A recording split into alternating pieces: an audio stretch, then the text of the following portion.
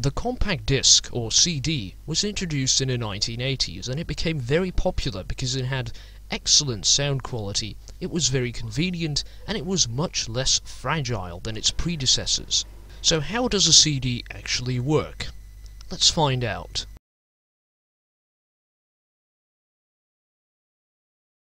So on a CD there is one single data track, and that track goes from the center of the disc to the outside. It's a spiral, okay?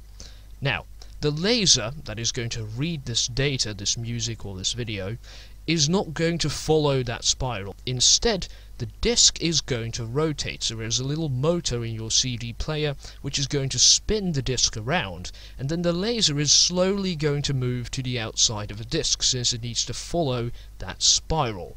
But now, how does it actually read the data? Well, a disc is constructed out of a couple of layers. The top layer is the logo, the label that is printed on the disc. Below that there is some acrylic, below that there is some aluminium where the data is actually stored, and below that there is some transparent plastic. Now the aluminium on the track of the disc is not completely flat. There are little bumps in it.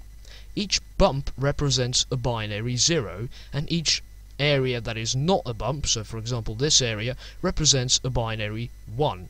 And of course a computer system can store any kind of data, whether it's music or video, encoded in 0s and 1s. So that means we can store anything on this disk, as long as we encode it into 0s and 1s.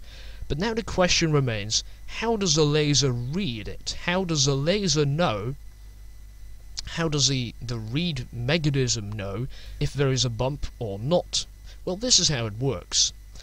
On the read head of your CD player there is a laser and a sensor, and when the laser shines onto an area on the disc where there is no bump, so on the track of the disc and there is no bump, the laser beam is reflected into a sensor, which then generates an electric signal which is sent to a microprocessor.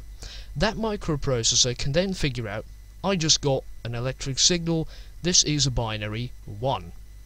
If the laser does hit a bump, then the laser will reflect back like this, something like this. It won't go into the sensor. This means that the sensor will not generate an electric signal, so the microprocessor will not receive anything. So it will then assume this must be a binary 0. And that way the computer or the CD player can read the data of the disc. But that's not all of it. There is one final problem that needs to be solved in order to make a CD actually work.